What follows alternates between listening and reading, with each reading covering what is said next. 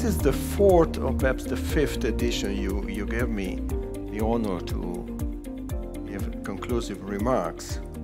I don't take it for granted, and you are not forced to give me this honor for the other 10 years till the moment where I will celebrate the 40th anniversary.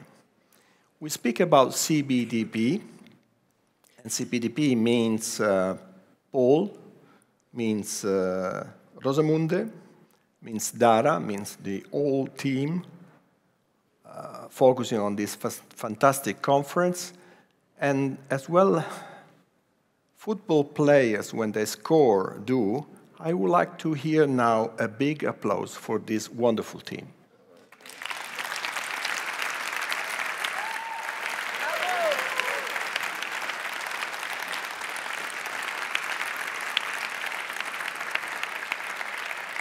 Paul, it is safe to say that the market for privacy and technology events in Brussels is saturated.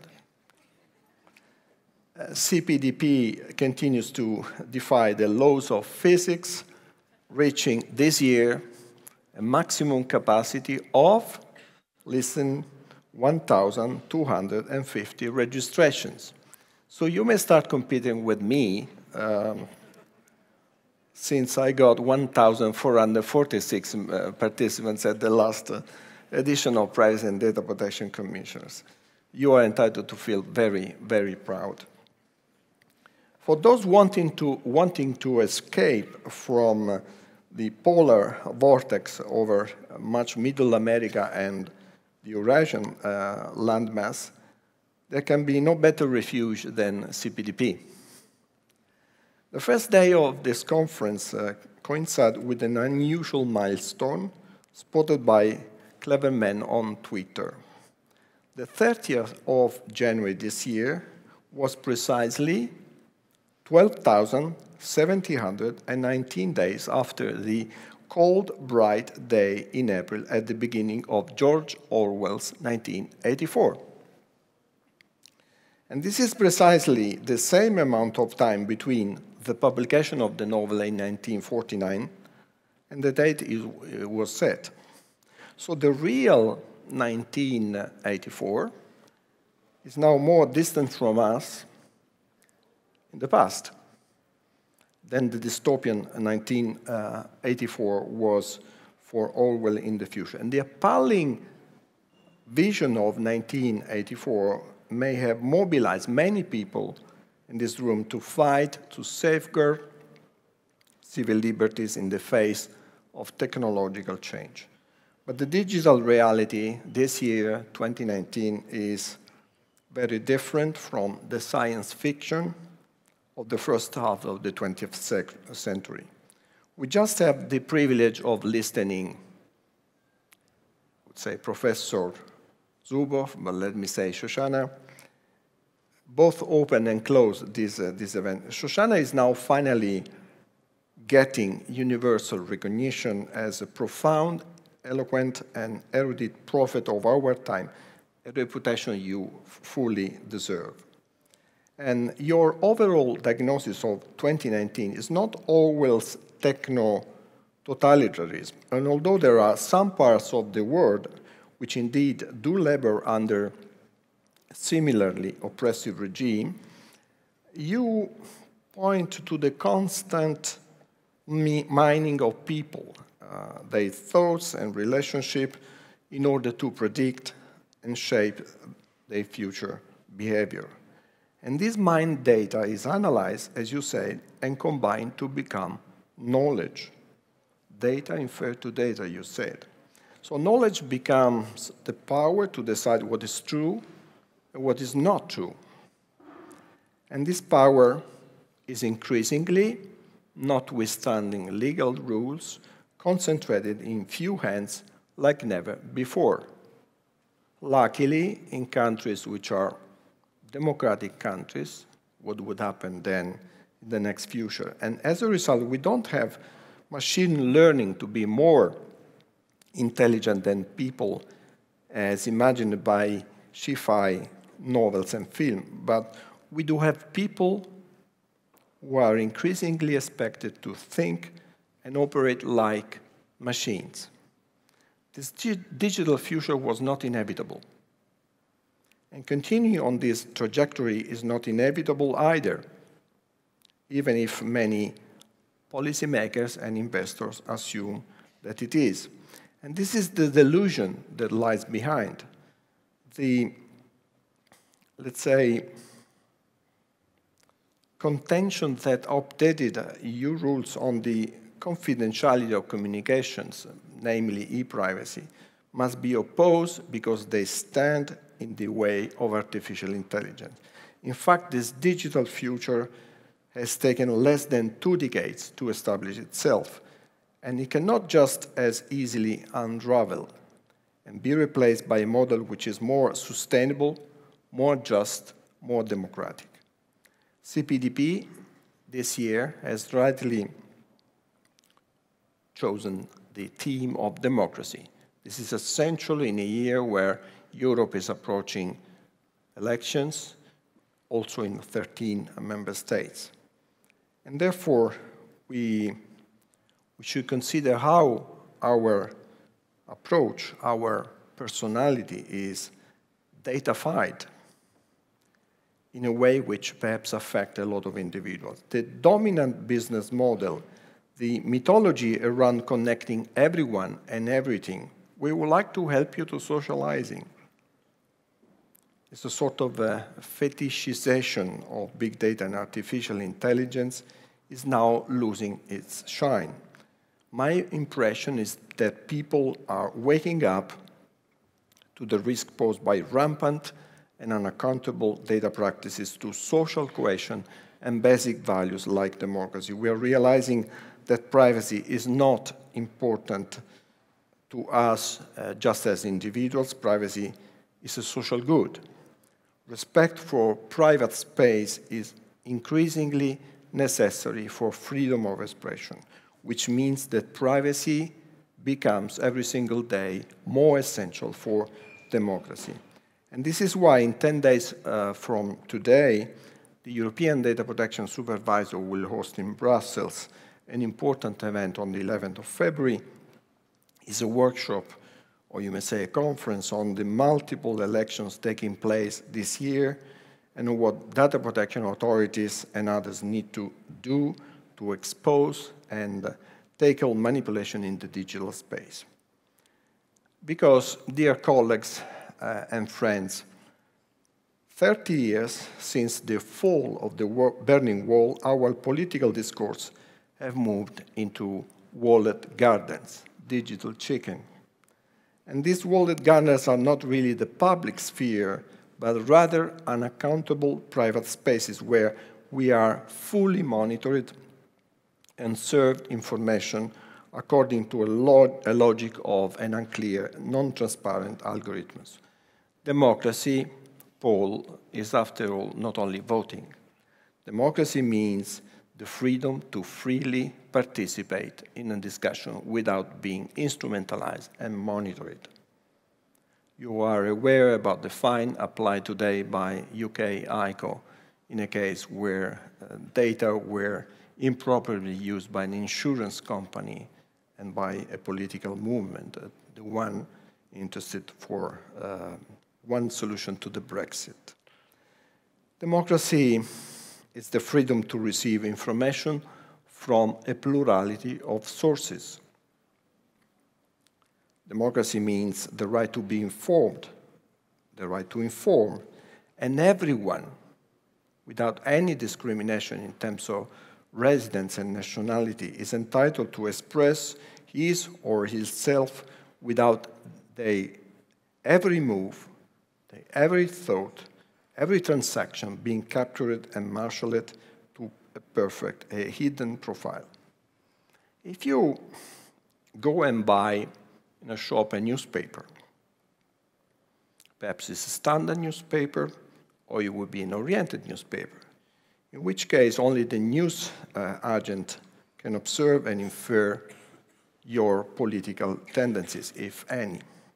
Now, thanks to programmatic advertising, this sensitive information is pumped out to hundreds and hundreds of obscure agents in a sort of a Lumascape. They know what you read, which article you read, what you don't read. So this is a challenge for data protection authorities. We have been thinking about this for a long time. And back in 2005, I drafted this resolution at the Montreux International edition of the Conference of Privacy Data Protection Commissions. We adopted at that time an important resolution on political propaganda and personal data processing. 14 years after, this is a still valid document, although technologies are evolving. And now data protection authorities are raising their game. As various panels, thank you for focusing this year on democracy, this week have made clear data protection and privacy are vital to securing trusts in elections. And data security also is essential for elections to deliver a winner and to convince the loser of the fairness of the outcome. In the words of Bruce Schneider, we cannot place democracy at the mercy of the vulnerabilities of computers, which in case of the elections are by nature hackable, unreliable, or not private, or all three. The risk of failures in democratic processes are still too high, which is why, for instance, in 2017, the Dutch government decided to return to counting all ballots by hand to prevent the impression about possible frauds. So let us, however, try to move beyond the language of risks and dystopian nightmares. It's a terrific week, it has been a terrific week, and we should end with a call for positive action, like Paul. On this day, 1st of February, 1865, President Abraham Lincoln signed the well-known 13 amendments to the United States Convention, and this amendment declared unconstitutional all slavery and involuntary servitude. Subsequent case law interpreted this amendment as prohibiting control by which the personal service of one man is disposed or coerced for another benefits. And this principle in Europe is now echoed by Article 5 of the European Charter of Fundamental Rights. And in recent years, the European Union has taken important steps to prohibit, listen for a second, the recruitment, transportation, transfer, harboring, or receipt of persons by means of forms of coercion or fraud, deception, of the abuse of power, or of a position of vulnerability for the purpose of exploitation. These words are taken by the 2011 Anti-Human Trafficking Directive, not by GDPR. We are now facing the challenge of abolishing another kind of servitude, the digital servitude. This is linked to your mantra, where people are mined for their data and they serve back information selected by an algorithm in order to induce to behave in a way that benefits for few powerful players. Frederick Douglass was a man who escaped from his slave masters and became one of the most brilliant visionaries in the US history. In 1862, he delivered a lecture called The Age of Pictures about the impact of photography on society. He said, just a short quote, "In every human, there are vast depths resting in unbroken silence, never yet fathomed. We feel that there is something more, that the curtain has not yet been lifted. Behind the scene lies the immemorable unseen." So, to conclude, let us doubt the capacity for people to lift that curtain, to see what really lies behind slogans such as innovation, artificial intelligence, smart this, smart that, to look into the black box of algorithms to better understand the extent of positive possibilities which technology may offer in a democracy. So we should continue in such an important and informed debate about how to shape technology and its application in ways which benefits the whole for society. We are building a big data world. We are approaching the fourth industrial revolution, and I continue to say that not everything which is technologically feasible, legally feasible, is also morally tenable. This is time really now to conclude, to wish you the best, particularly for those traveling outside Brussels, a safe and warm journey home. Thank you once again for your participation. Shall I say see you to the 2020 edition? Okay, but the applause once again is not to me, but to the fantastic CPDP team.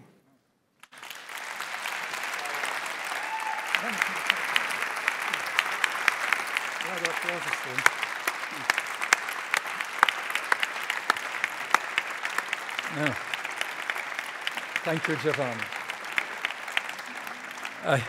He did it again.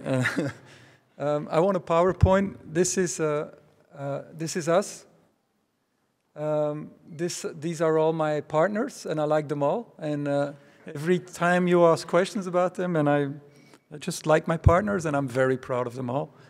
This is and behind this pride lies a perspective on the vulnerability of a Herrschaftsfreie discussion. We all know the discussion, but I think as a group, CPDP, governed by a scientific board, held by many friends with different positions, we come very close, and I challenge all the criticisms to prove that we are not getting there. So I'm proud, yes.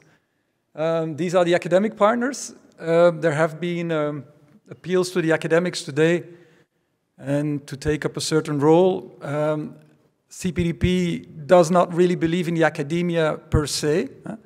We believe in all kinds of activism. We believe in all kinds of enlightened regulators and journalists and so forth. And that's why we're a multi-stakeholder conference. But we think academics have a role to play, and one of them is being modest and supporting public debate and making it possible and participating in it in a smart way. So I'm really proud of my colleagues, and I'm proud because this is a landscape that needs this presence and this quality insurance of the academia, who have something to lose, and that is their reputation. So they do well in building an infrastructure for exchange of ideas. This is who is Dara, who is Rosamunda? That's who they are, and I don't. These are the two magicians that have cooked, and come on, let's give those two. Yeah.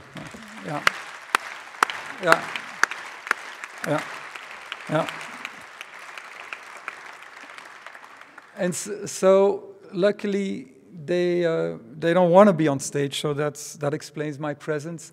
But there are many more people behind this conference, and I know that's why you're all here and keeping silent. We need to thank them all. There is Imge, Diana, Lorenzo, Julia, and if you allow me, because these are the people mailing all the speakers and so forth, there is Andrew, Dennis, Malavika, Ronald, Omer who couldn't be here, being generous with ideas, helping us to make it every year. Istvan, Eike, Irene, Jean-Claude, you can sing those names. Sarah, Deepan, who has a problem with privacy, Yongqing. There's Irina, Karen, Laura, I love these names, I love these people. And then gradually we're going from the academics to the other people contributing to this conference. And we are starting to get to know each other really well. And I hope they don't change their minds. There are no career shifts. I'm against. Keep to your trade. You're excellent. Stay with us and be there again next year, because I'm going to miss you. Irina is responsible for the artistic events, and we integrated them in the conference. And one of the artists we worked with has given us this beautiful cover. And thank you, Irina. You have to do it all yourself, but it's, I think most of us really are affected by this dimension of aesthetics that has to do with our concern for what is good in this society. I'm gonna pay you an expensive dinner. And then our accountant who's going to say, no, not an expensive dinner, that's Karin. And then all the people walking around here, Laura, Camille, Els, Lawrence, Sophie, and no, not these people. I can't go back, excuse me. But I want to go back to them. They're the logistic team. We get this venue empty, and they make this venue into a conference venue. And tomorrow it's an empty venue again, and there is no trace of us anymore. And that's hard, but they do it really well. And they have done it really well. I have had no complaints at all. And I have nothing but admiration for them and also the catering team. I think that is something we can applaud for, those people. Yeah.